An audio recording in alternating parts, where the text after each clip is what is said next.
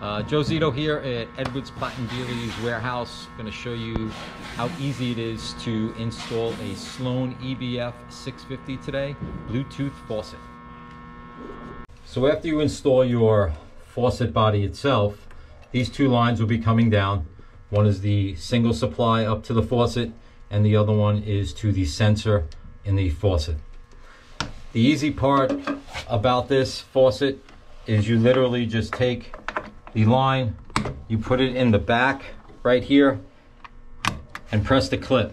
It is now installed. It is the same exact feature on the bottom, that they're the quick connect, so they're very easy to install. You then take your supply lines and bring them into your hot and cold. There's different variations of this faucet that you can get different mixing valves for, and we'll show you that as well. Once that is installed, you will get a battery pack that looks like this. It comes with the batteries, and you just put the batteries inside, take this little red compartment, click it on, the green light will come on. That means that you are working. You turn on your supply lines, hot and cold.